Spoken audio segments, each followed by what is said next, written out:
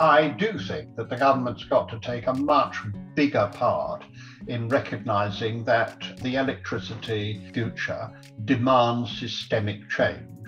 Because after all, what has happened is that we used to have a system which is best summed up by the French word for a generating station, which is centrale. And it's just the right word for this. That's what it was. You had a centrale and it put stuff out.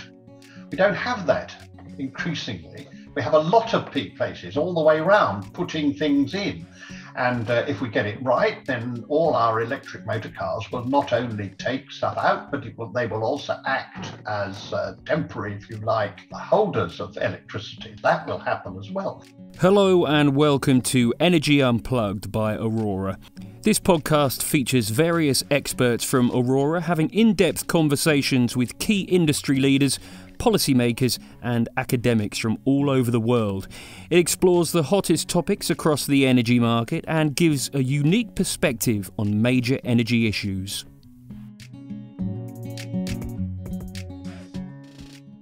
Welcome to Energy Unplugged. I'm Dan Monzani, Managing Director for UK and Ireland at Aurora. We are recording this the week after the UK government published its net zero strategy.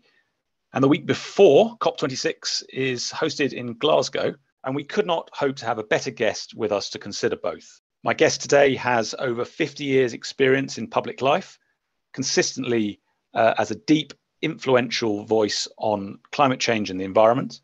He was first elected to Parliament as a Conservative MP under Ted Heath in 1970. He held ministerial office under Margaret Thatcher and John Major in the 1980s and 90s, including cabinet roles as Minister for Agriculture, Food and Fisheries, and then as Environment Secretary.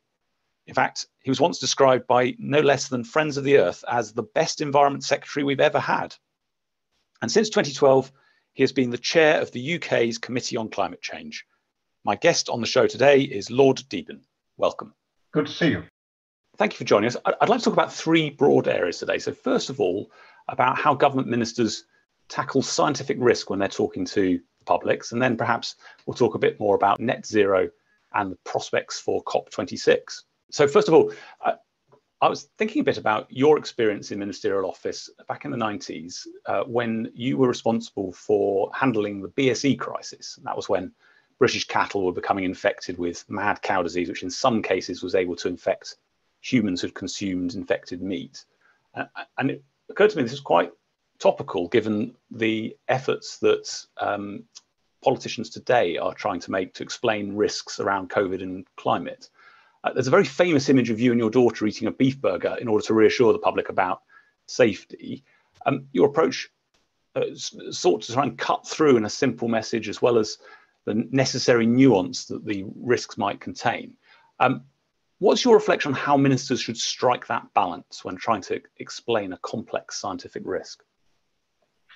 Well, I think the first thing is that you actually have to live out what it is that you're telling other people to do. I didn't invite them to ask about my daughter and the hamburger, but somebody offered a hamburger. And what do? Do I say I don't want her to have the hamburger, which would be untrue, because I was certainly happy for her to eat the hamburger. And as a matter of fact, we were right in doing that. And I know that people found it difficult, but it did mean that people at least felt that one was honest about it. So I think the first thing is the honesty, which is why, as chairman of the Climate Change Committee, I'm happy that I am fortunate enough to be able to do these things, but I have tried to do the things that I'm asking other people to do. So I do try to drive an electric car and use air source heat pump and those sort of things. So I think the first thing is that you have to be honest about it and also show that in your own lives you are actually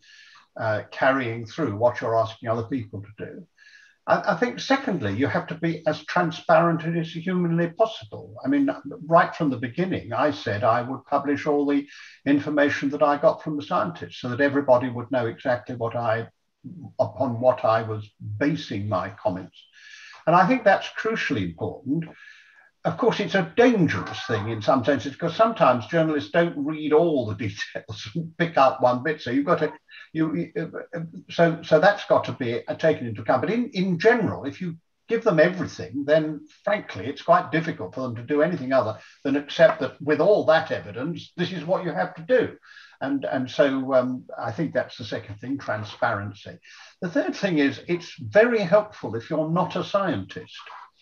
Right. Because you then ask the difficult questions because they've got to explain it to you, which makes it much easier when you're having to explain it to other people. And I happen to be one of a last generation which didn't actually do any science, because you used to have to choose between Greek and science. And I didn't have the choice because I was told I was a bright boy, so I did Greek.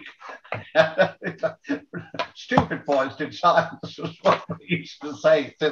So that was all very well. But it meant that I never did any science. So it meant that I always had to ask the questions. And of course, you then get some very interesting answers, because those simplistic questions are very often the ones that are most difficult to answer. So I always remember the terrible case of when they found that the cat had some sort of lesions, which meant that it might possibly have translated from cows this particular disease.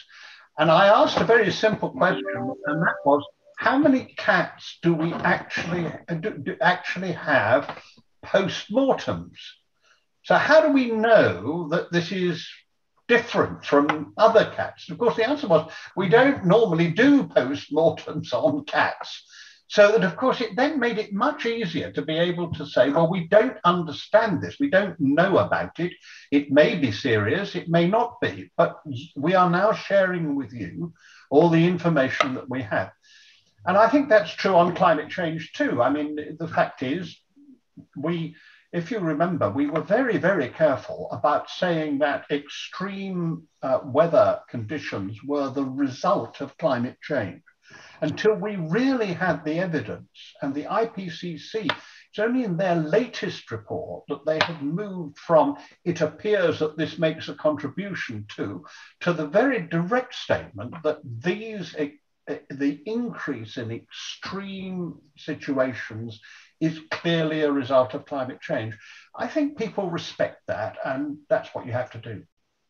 Thank you. And it may well be that some of that plain speaking has helped convince people. Because when we think about climate change, pollsters regularly find that people are saying that the environment is one of their top concerns. A recent Mori poll that I saw recorded more than 4/5 of people being concerned about climate change, and 2/3 actually believing that the UK was already feeling its effects. However, some of that support does appear to disappear when people are told that they'll have to do less of something they enjoy or pay more for it. So do you think that ministers can lead public opinion and make the case for action where this is initially unpopular? Or do ministers simply have to follow the electoral maths? Well, if they follow the electoral maths, they don't get elected, actually, because the point about the electoral maths is that people change their mind. And I think it's very interesting to see that in Germany, when they had those very bad floods, the immediate reaction was, why have ministers not done more about climate change? Now, I bet you those people were exactly the same voters who were saying to Mrs. Merkel, you're doing too much about climate change. We want X, Y, and Z now. It's like referenda. I think we'll find quite a lot of people who don't remember they voted to leave the European Union. It's going to be quite interesting to see, because this is why one of the reasons I'm so opposed to referenda, because it seems to me that it is a decision that you make without any responsibility. And that, of course, is true about the polls that you have here. If ministers follow what they think is what the public want, when it goes wrong, the public don't remember that they voted in the poll. They say this minister should have done something. So I think the most important thing is, first of all, to decide what is right. Now, when you've decided what is right, you then have to do what is right. The way you present that is perfectly reasonably one in which you try to get other people on board. So, of course, you first of all have to share with them the reason why you think action is necessary. And then you look at the action carefully. Now, we need to eat less meat. there's no, you can't get out of this. This is what we need to do. Now, we need to do that for health reasons. I mean, I'm only asking something between 20 and 30% of reduction. The health people would like us to do much more than that. Now, I'm not in the business of doing that, so I merely say what is necessary for climate change purposes. Now, ministers don't like dealing with that, but it is perfectly possible that you start off by saying, well, this seems to be the proper advice. We're not going to be nanny state, but what we are going to say is that we're going to treat that as a necessary part of providing school meals, providing hospital meals, providing meals for the armed forces. In other words, procurement-wise, you then begin to go down that route. And then, frankly, ministers have got to set examples. I really do think, I don't mean going around saying I'm wonderful and I'm eating these lentils. I mean something quite different. I mean that if pressed, ministers can genuinely say, well, I do much more recycling than I used to. I have limited the amount of meat that I'm eating, and I'm doing those things. I'm not forcing other people to do it. I'm just merely saying that this is what the evidence says, and therefore I am trying to do that. You can create an atmosphere without having to go down to the extreme positions. And I was disappointed when the Prime Minister received the report on food, which Henry Dimbleby produced, when he immediately ruled out doing something about the amount of meat that was eaten. Frankly, we're going to have to do that. You have to do it for health reasons. You have to do it for all sorts of other reasons. And it's much better to go out there and say, this is what we think is right. We think that we should be eating more. We should be eating better meat rather than eating less meat, but better meat. That the best carbon footprint in the world is British meat, so we should be choosing British meat. And if we eat less and better meat, then actually our farmers won't suffer and our health will be that much better. I think you can say that without it being, I've just had to say it earlier on today to the Northern Irish Agricultural Organisation. Now, it's not easy there because that's what they produce, but you just have to go and say it honestly. And in the end, by the time we went through it with a certain amount of sharpness during it, I think people began to understand that you can't avoid telling people the truth. And of course you say it in the most elegant way that you can, but what you can't do is to pretend that it isn't the truth. What is the best way to frame those arguments? I'm thinking about the politics of net zero here, and it seems to me that we've had a pretty good consensus across political parties in the United Kingdom in quite sharp contrast to some other countries. The US and Australia spring to mind. Is that a permanent feature and that gives space to ministers to make the arguments you've just been advancing, or is it something more fragile? What are the arguments that resonate most deeply with British Conservatives? No, I think it's a consensus that has stood the test of time. After all, it stood the test of 11, 12 years. The Climate Change Act was an invention of the Conservative Party in opposition. So it started in the right place, because it should start on the right, because that shows people that this is not some kind of knee-jerk reaction based upon a whole lot of theories. It's actually because we've got to do it because it's got to be done. You know, there is a sort of practicality about this, which is extremely important. And I think that will stand. In fact, I'm sure it will stand, partly because every year it becomes more and more clear that climate change is disastrous, and that is hugely important.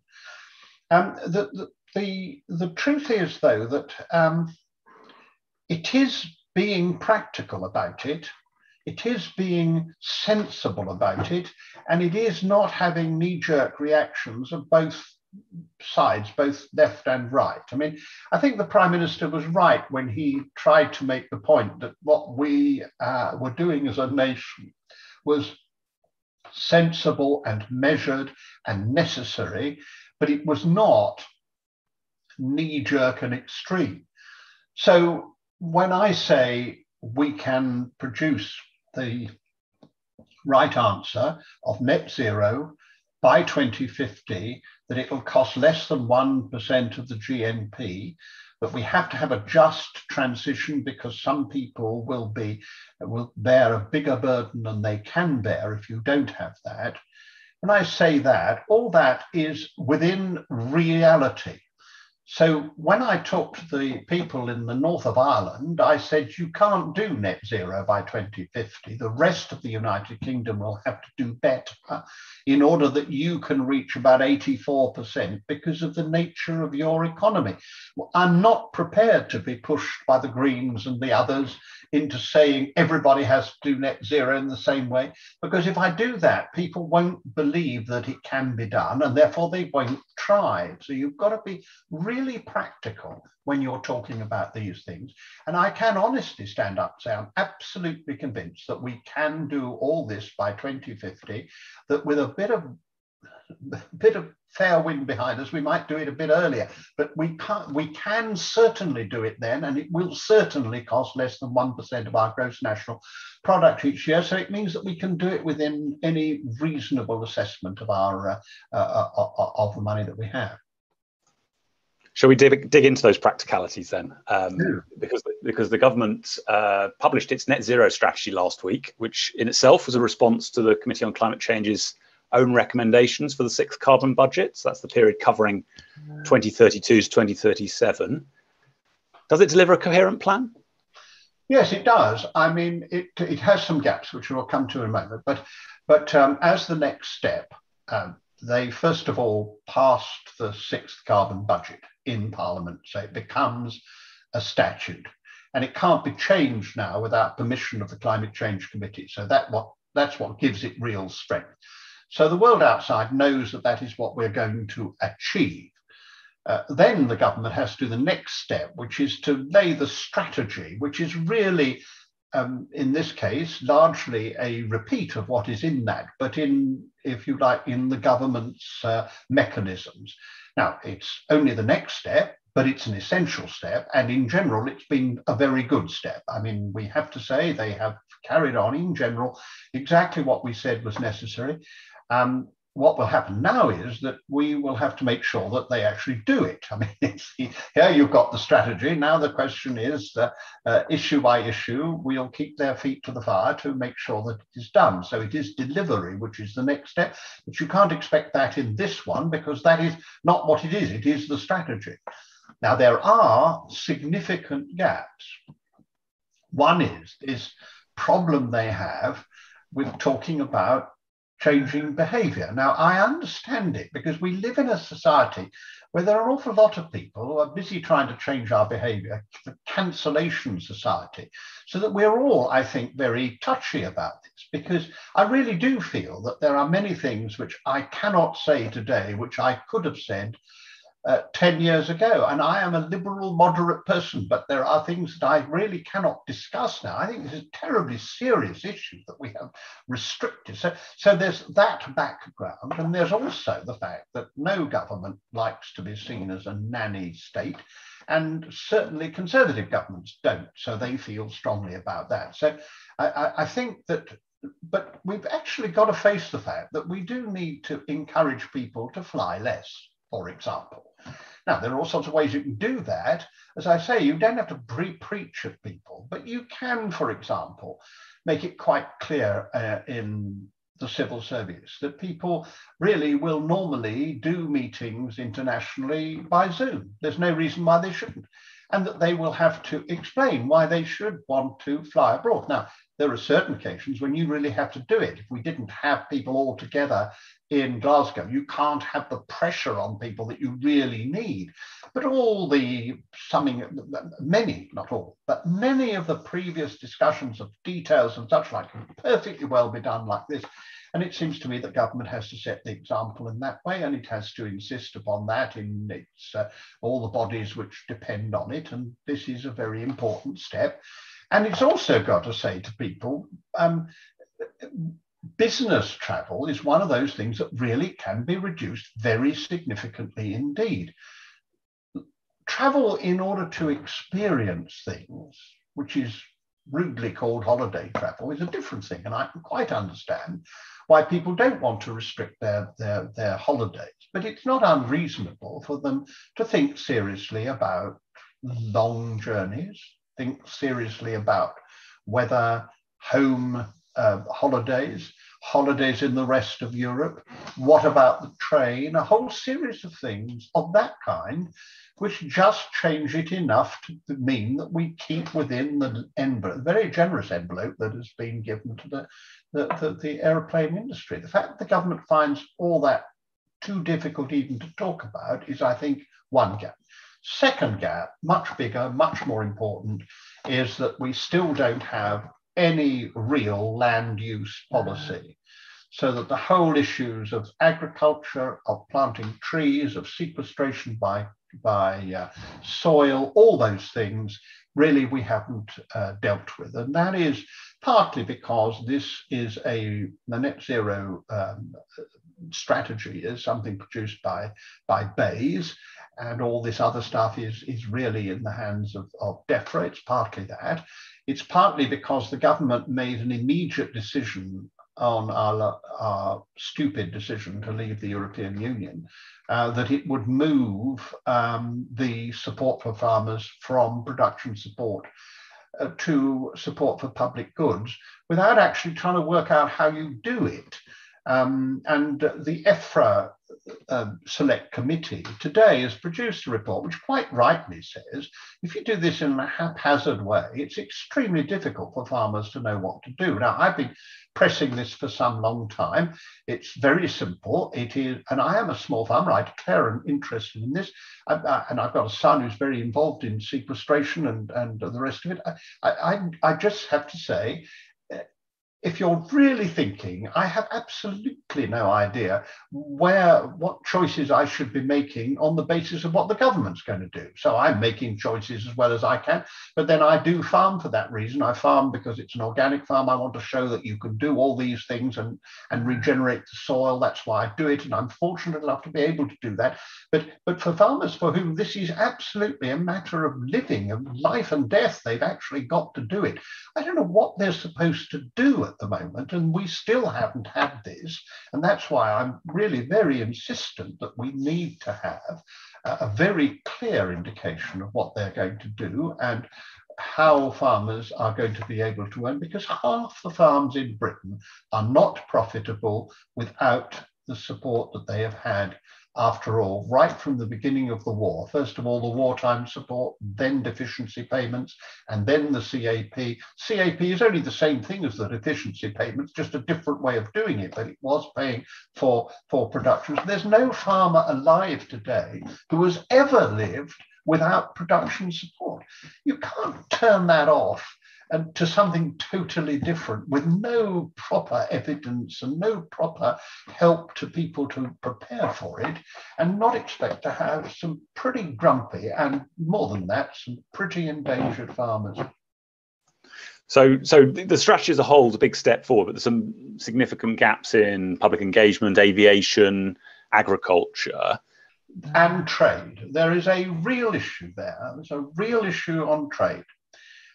It is not acceptable to do trade deals for free trade arrangements with countries that don't meet your standards. We've just got to recognize that, because you can't ask farmers to have high standards of animal welfare, high standards of safety, high standards to meet our needs on climate change. And that's, of course, the one that I'm interested in. You can't do that and then sign up with the Australians who don't have any of those. You just can't do it.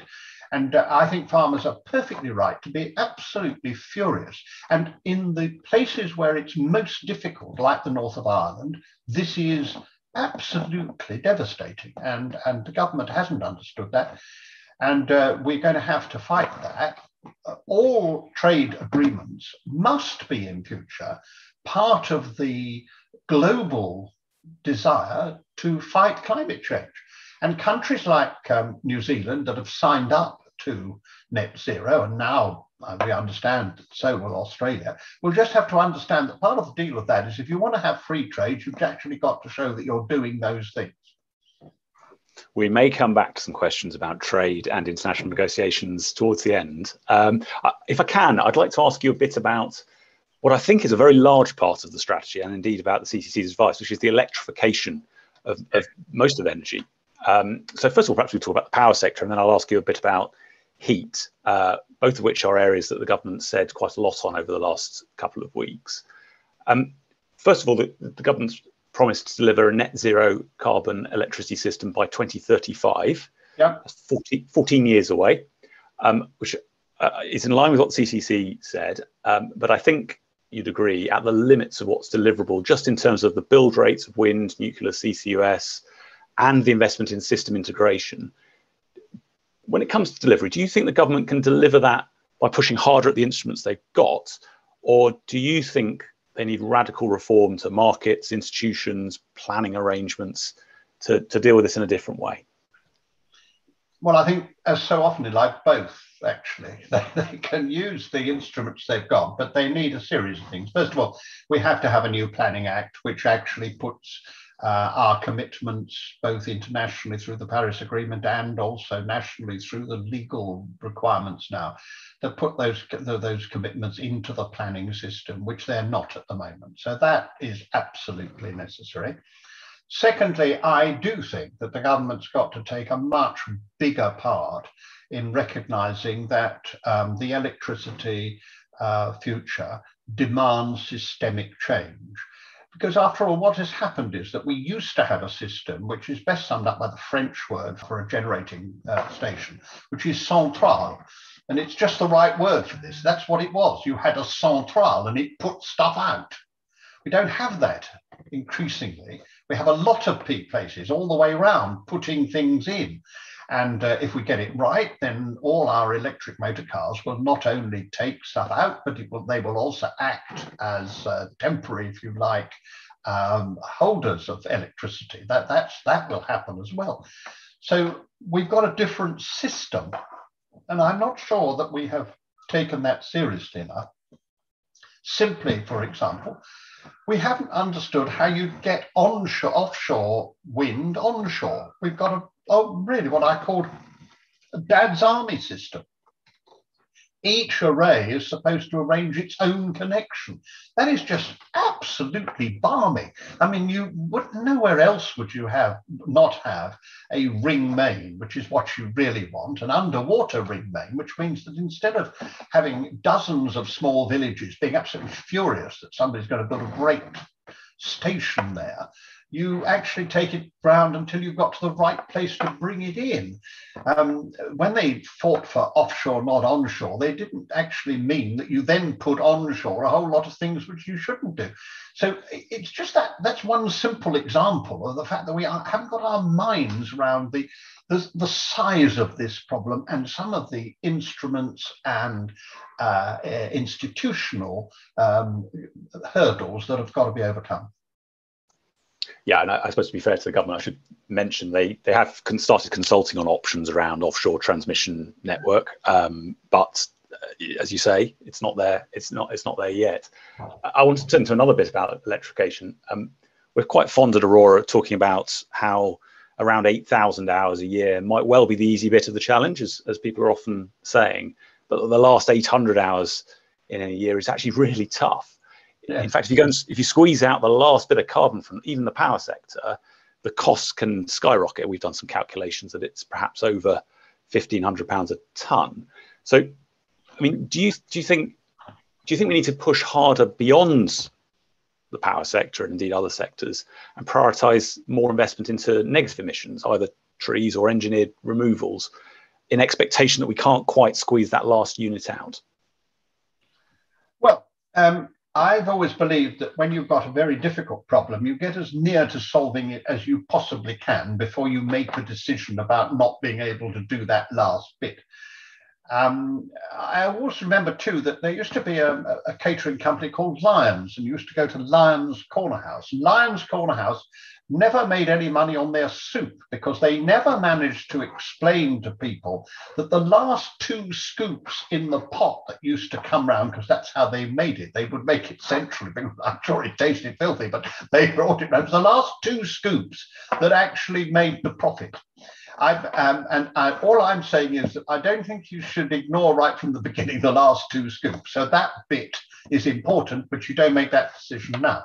If you mean that we should be much more concentrating on the removal of carbon, I am a great believer in this. I don't mean the mechanical removal, because I have not so far seen any really effective concept that this can be done on a large enough scale to make it more than an ancillary thing. But the central issue of sequestration, both by soil and by trees, and also very underestimated, very important, by sea and by inshore, the whole concept of seagrass and kelp sowing to take in the carbon is really very hopeful. This is vital because it really gets to the heart of the system. We always have emitted things. Human beings are emitters, so are cows and tigers and plants. They emit. But there was a balance, the balance of nature, what Rachel Carson really repeated, the great writer of Silent Spring. The balance of nature was that she wasn't talking about this, but it is now clear, is that you took out of the atmosphere more carbon than we put into it. It was only when we started to shove vast quantities of carbon into it that the balance was lost. So it is just as important to get that balance back. And one of the ways to do that is to have regenerative farming, to have sequestration by soil. It's a lot of stuff and there's nothing yet in it, the government, but we've really got to get that the seas back. And one of the reasons why we have to stop putting plastic in the seas is because, again, it makes the seas less able to do it. And what on earth are we doing still allowing deep trawling, which tears up the bottom of the sea and actually sends the carbon back up? It is ridiculous that we haven't taken steps in that way. And one of the problems is that we might well have got it done on a European basis. Were we part of the European Union? Now we're not.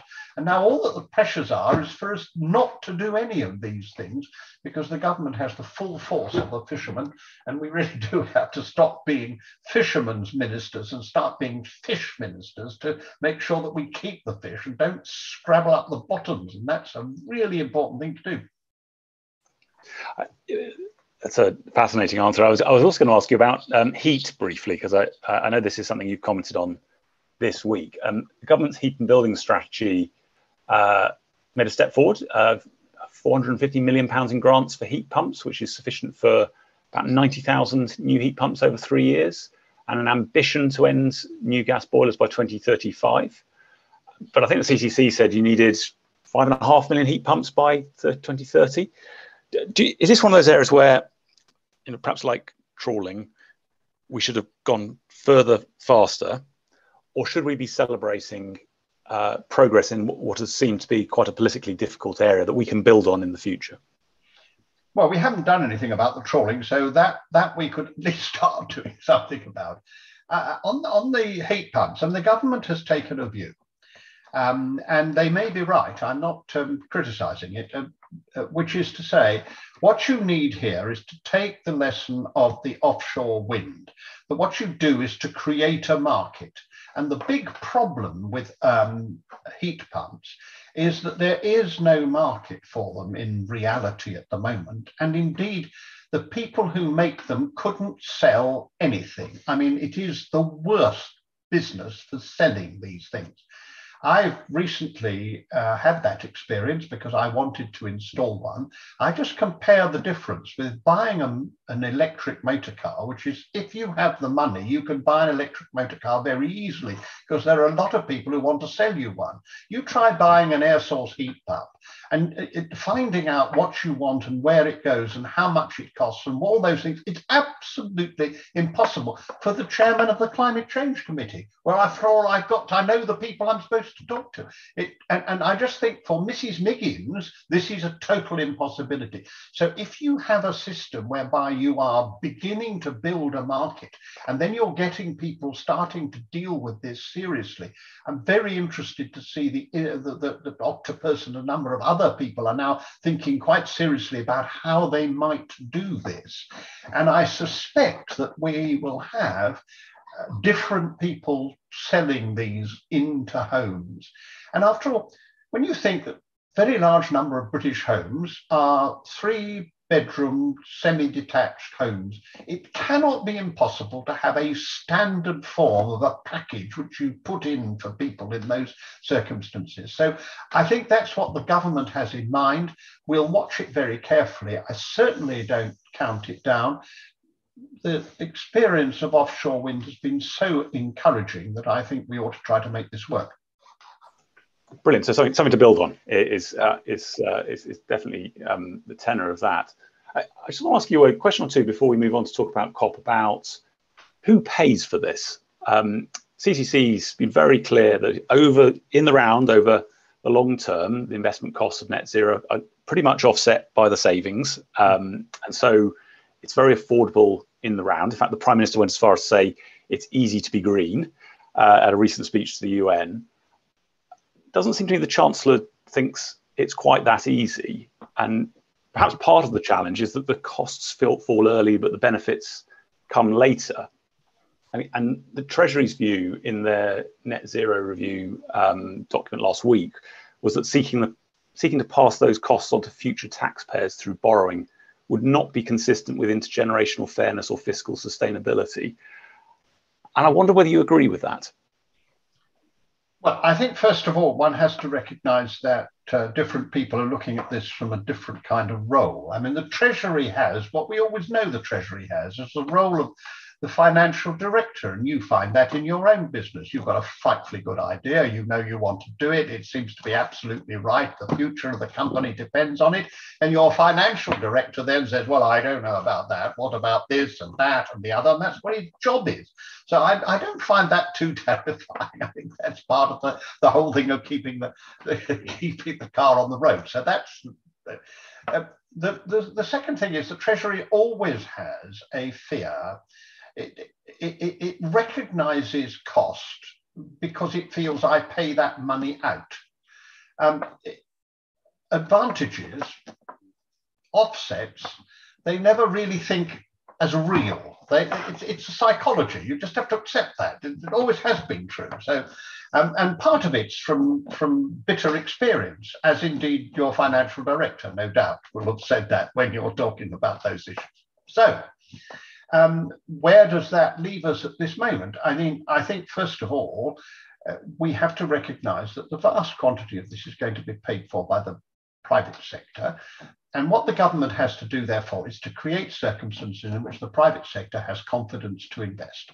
And that is a perfectly proper way of government doing it. And it isn't an over-expensive way. And indeed, one has to say that the Treasury, whatever it may say, has actually provided the money for that being possible. So that's the first bit.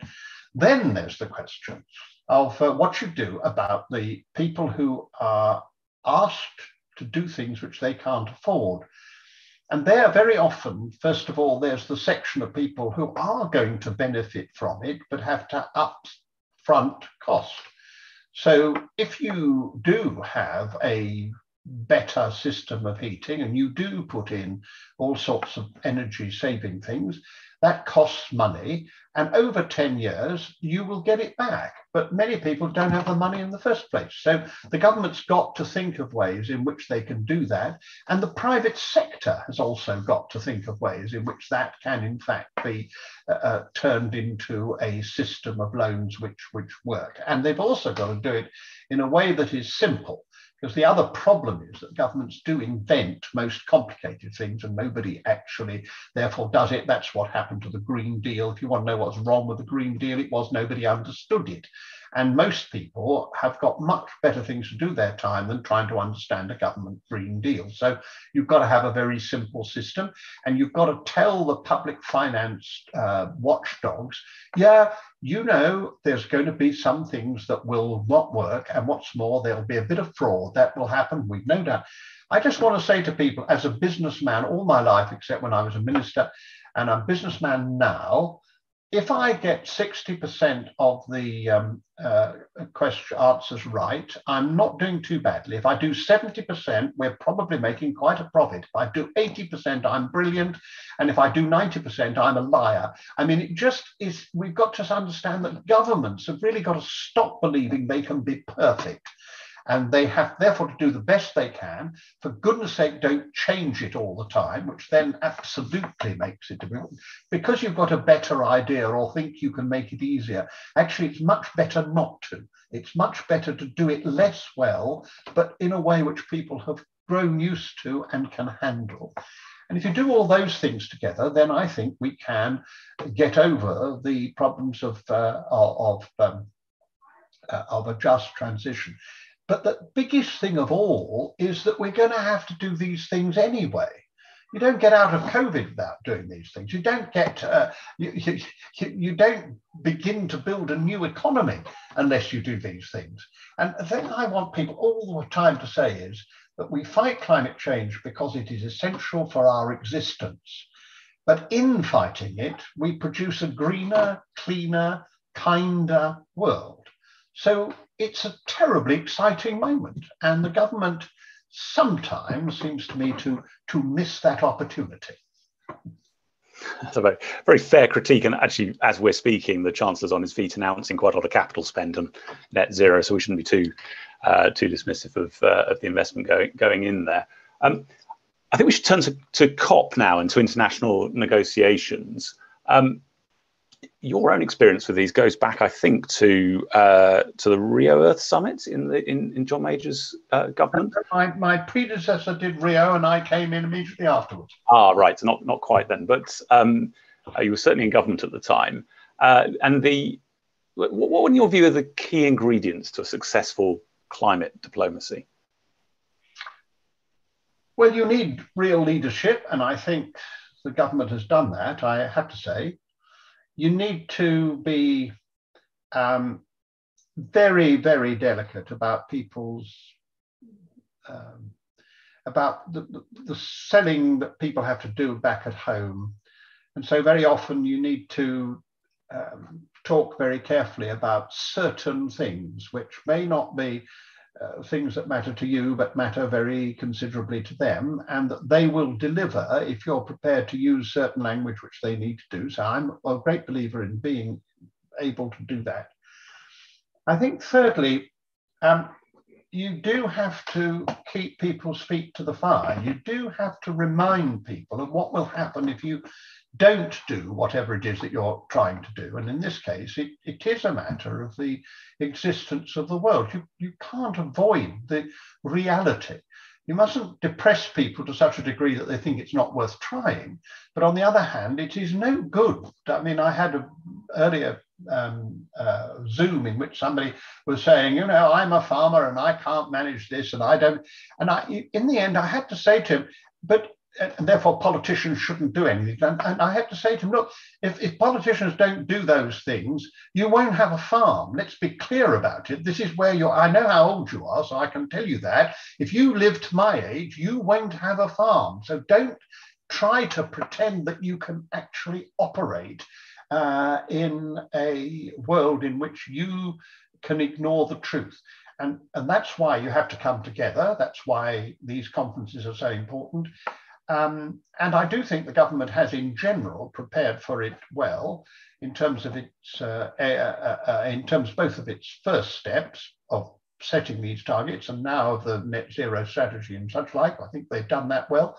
I think they were wrong, very wrong and immoral to cut overseas development aid this time, because I think that getting the poorer countries on board, we've got to accept that we have to pay for that. We've grown rich through pollution and they haven't, and they will need to have the transition and we'll have to pay for it. And they find it very difficult to believe we will pay for it, and actually cutting from 0.7 to 0.5 was a great mistake psychologically. Now I understand we're going to put it back in, so the budget says in 2 years' time. Well, that's all very well, but it does mean that a lot of women haven't been educated. It means that a lot of people whom we ought to be helping because it's good for us. I never understand why people don't understand that if you help these countries to make this move, then that is going to help our climate. It's really, you can do it on the basis of absolute selfishness.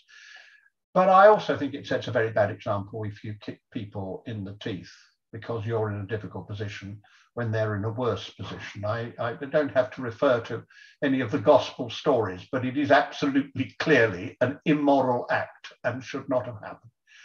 But apart from that, I think they have done really very well, except for that and the trade arrangements. And again, the trade arrangements, they were so desperate to show that they could make trade deals after Brexit that I think this distorted the way in which they looked at it. And I think that'll have to be looked at again. What do you think success looks like, and how optimistic are you about that? Well, I think, first of all, we've got to recognise we've had a lot of success already. I mean, you know, who would have thought that Japan and South Korea would have signed up to net zero by 2050? Who'd have thought that the Chinese would have agreed not to fund overseas developments of coal-fired power stations and the like? Who'd have thought that America would be back in the world and would be really trying to do some very serious things? All those things have happened, but they've happened before the COP, but they wouldn't have happened without the COP. And so therefore one has to recognize that as part of it. I think there's a lot more that will need to be done. If you ask how optimistic I am, I'm by nature an optimist. I do think that the reality of climate change has come to more people more widely than has ever been before. And I would hope that that will result in substantial advance, which means ratcheting up where we were at Paris. And it also means a real commitment to those countries that we need to help to get to that stage. And that is really tough, but I think we can do it. And I think that the patient negotiations that have gone on up to now give us some real hope.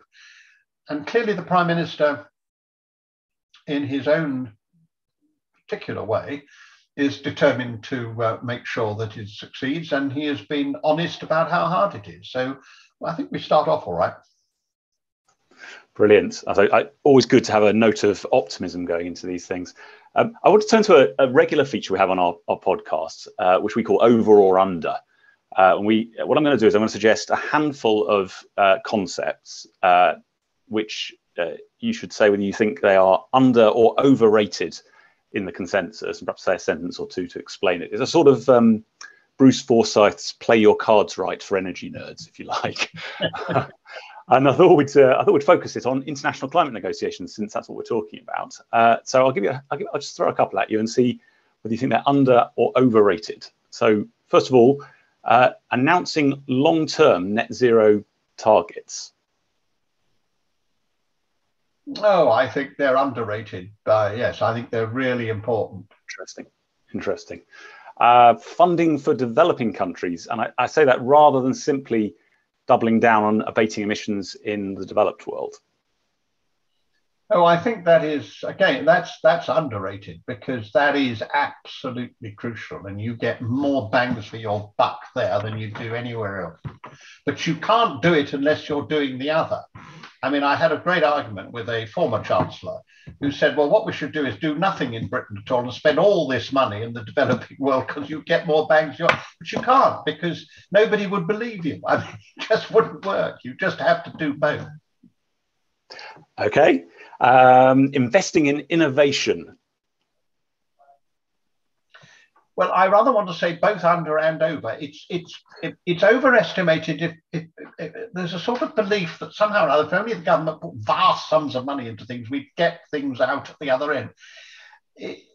That isn't true. And it's also not only innovation, it is actually commercialization. We're actually rather good in Britain at inventing things, so to speak, and we're terrible at turning that into the marketplace. And I think there's a lot more to be done in our systemic problems, which mean that people invent things here and sell it to the Americans. And we've really got to do something to change that. Excellent. Now, here's one I think I know the answer to, given what you said earlier. Carbon border adjustments to make sure trade is done on a climate inclusive basis. Well, I think that's underestimated. I don't like the words carbon border adjustments. It seems to me that it's a whole range of things. And one of the things that we should be doing is in the private sector. I mean, I think people should say to, for example, food companies, frankly, we're not investing in you unless you only buy from people who are meeting these carbon demands. Now, we could deal with the Australia-New Zealand agreements if it's already true that almost every supermarket only sells British beef and British lamb, but we could deal with it entirely if we got the major food service organisations, people like Bidfood and Breaks, to make them commit themselves only to buy from people who meet the requirements of climate change. It wouldn't take much doing because investors do think that's right. So you can do quite a bit of border adjustment, not at the border, but internally, because people don't buy the stuff.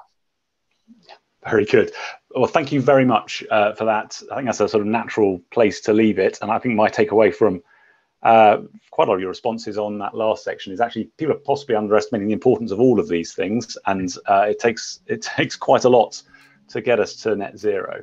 But look, thank you, Lord Deben. That's been a fascinating discussion. Thank you for your candour. We'll all be looking forward to COP26 and hoping to share in your optimism as we get to the other end. So thank you very much for joining us on the podcast today. Thank you. I've enjoyed it, Dan. Thank you. That was Dan Monzani, Managing Director for UK and Ireland at Aurora, speaking to Lord Deben, Chairman of the Climate Change Committee. Do keep an eye on our podcast feed for more in-depth conversations with senior members of the energy industry. The best way to do this is to subscribe on whatever platform you use. Thanks for listening and goodbye.